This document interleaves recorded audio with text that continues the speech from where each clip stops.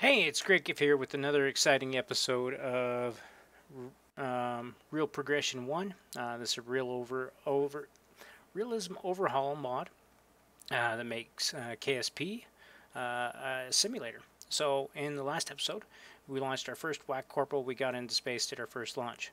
So now, if we go into mission control, we have two rocket-based missions available to us. That is the sounding rocket, so they want us to get it to a certain elevation, and that is 45,000 meters, as well as cross the Kármán line, which is the Kármán line is the line at which the speed necessary to maintain altitude via lift is the same as the speed required to orbit.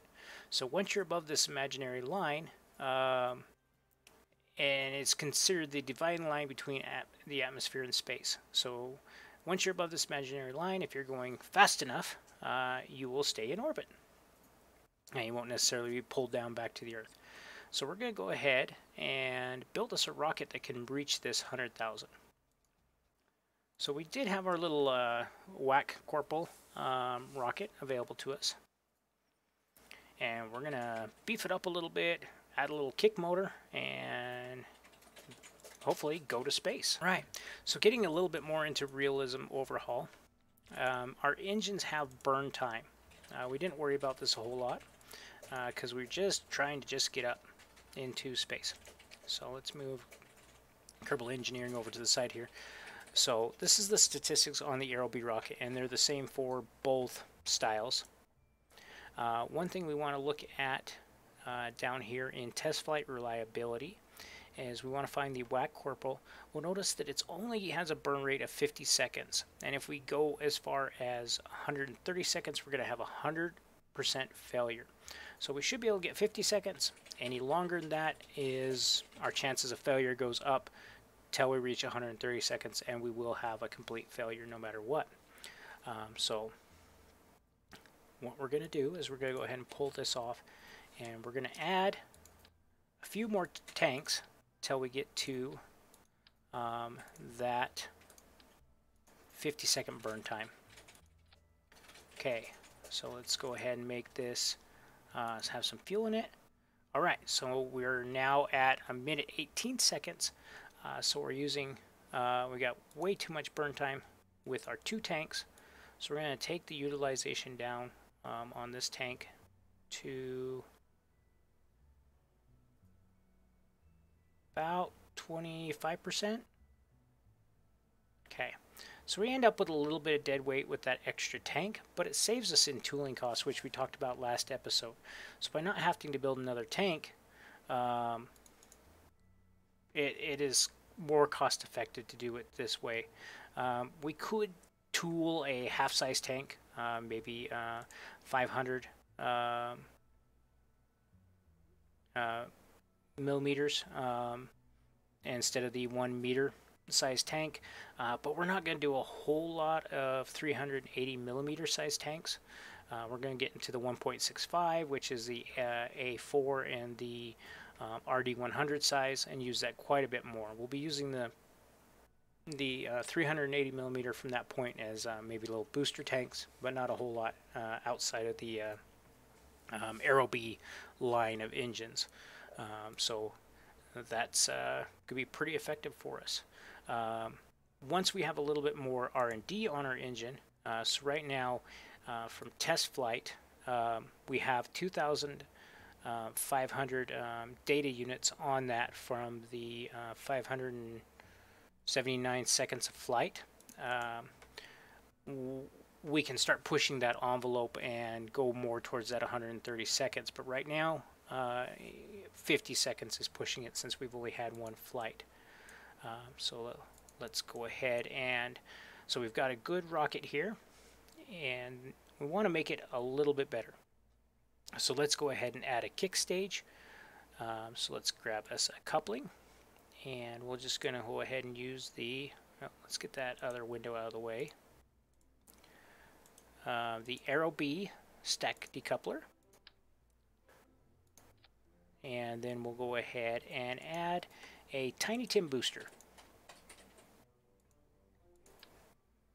And this is just a very quick, potent punch to get us up in the air. It only lasts less than a second, and then we can drop it off. But it's a nice little overcome gravity and momentum, get that inertia going, and then we can fly up higher. All right, let's go ahead and add some fins to our bottom stage.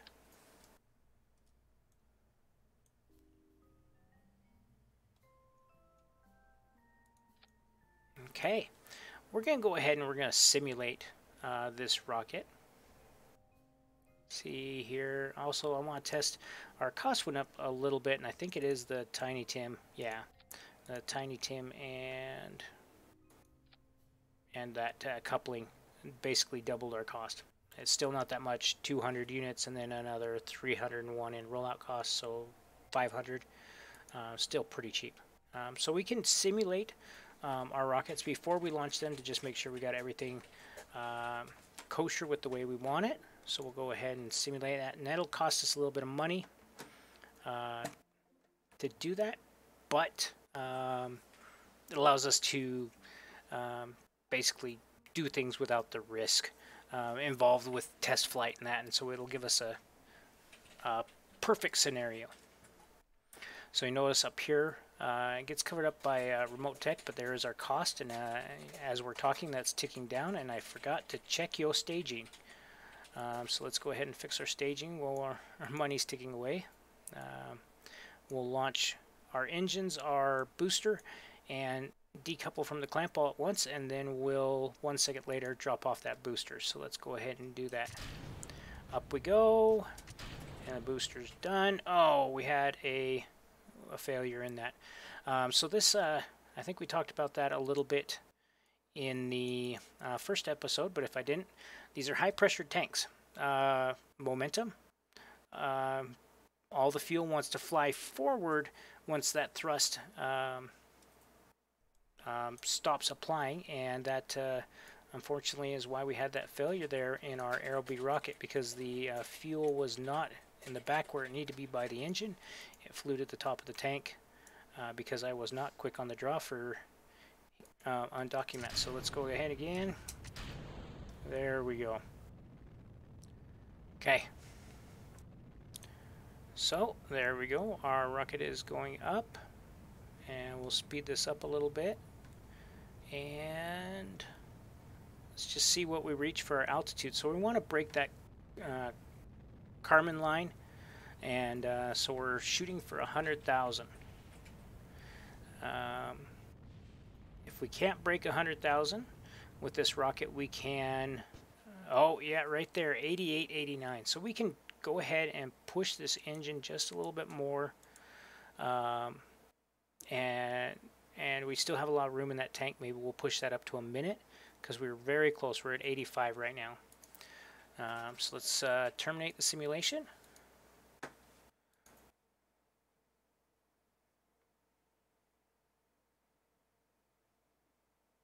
And then we'll put a little bit more fuel in this. Hopefully we'll be able to use it, but most likely we'll have an engine failure before that. And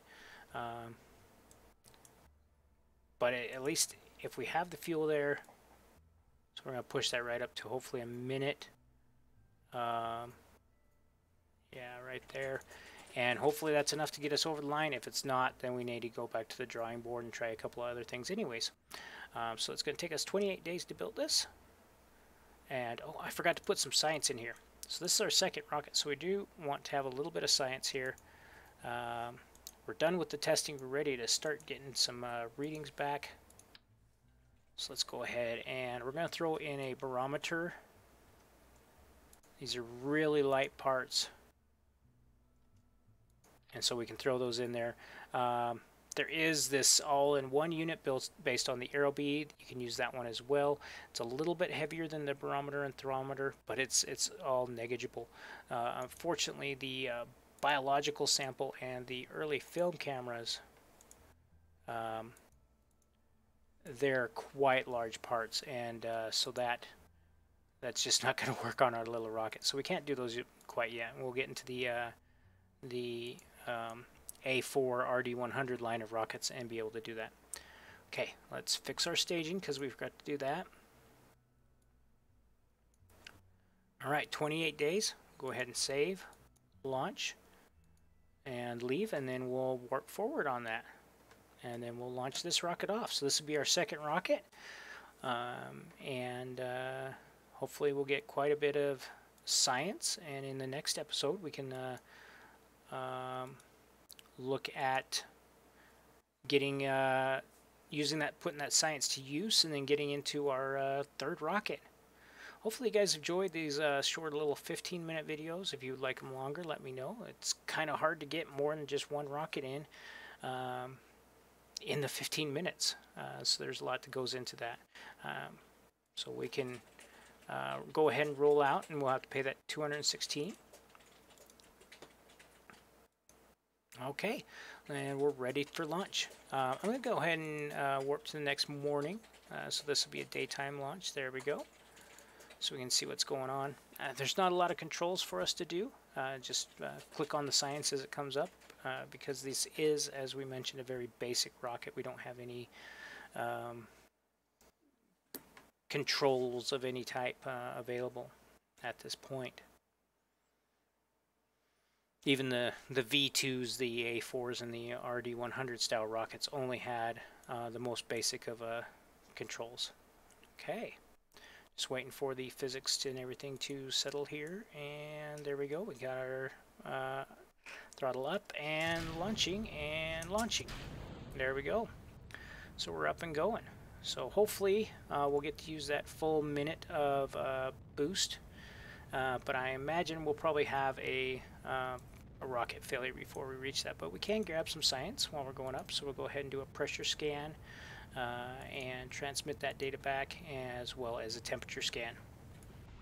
So, okay. There we go. So our apoapsis, there we go. We crossed the Kármán line.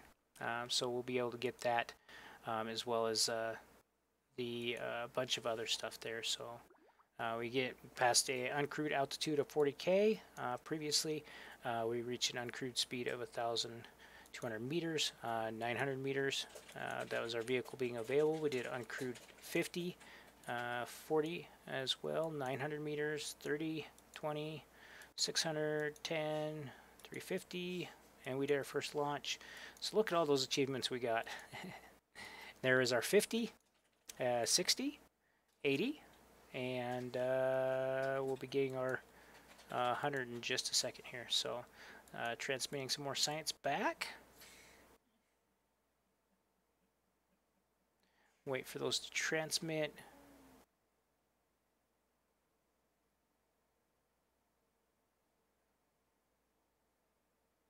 There we go, crossing our apogee, and now we're slowly falling back to Earth.